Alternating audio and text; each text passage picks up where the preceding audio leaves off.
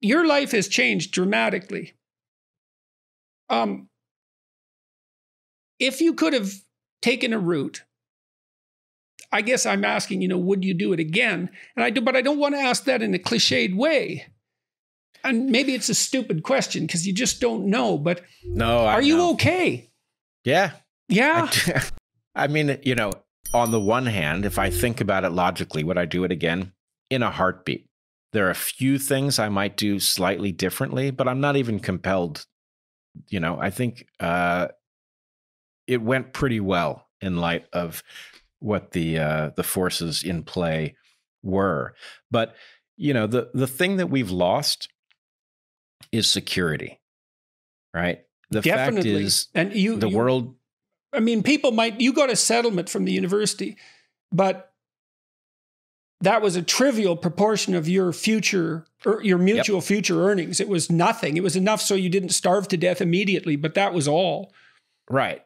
And if I'm honest about it, we were forced to move out of our home to a different city. We uprooted our children's lives, which was quite disruptive. But I really don't feel there was any choice. I don't, if I think about it as a matter of choice, I cannot find the circuit that would have done anything differently. And I'm not, all I can say is our lives are full of purpose and we're doing fine. The absence of security is something I think about a lot, but yes, I would say there wasn't any choice, nor should there have been. And I'm not sorry I made the choices I did in the slightest. Well, you look good, man. And you look, if you don't mind me saying, you look different than you did when I saw you before. Well, I'm older now. Well, but I've noticed this in my clinical clients when they integrate their aggression, their faces harden. And they look determined all of a sudden instead of questioning. And you look like that more than you did. Now, some of that's from getting older, but not all of it. Well, I think, if I'm understanding you correctly, it's probably a lot about,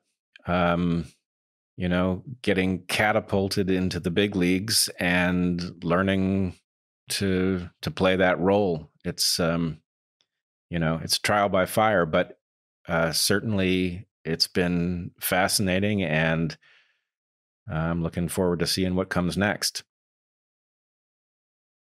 Famous last words. Yeah, that's ominous coming from you, Jordan.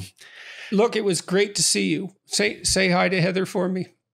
I sure will. And be Jordan, nice to talk to her too. I can't tell you how relieved we were to hear that Tammy had recovered and that you were back. And I know it's a rough road, but hang in there, brother.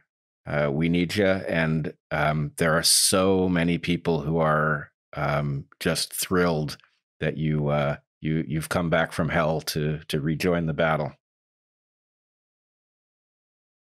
All right. So soon we'll talk again. Great. Be well, Jordan.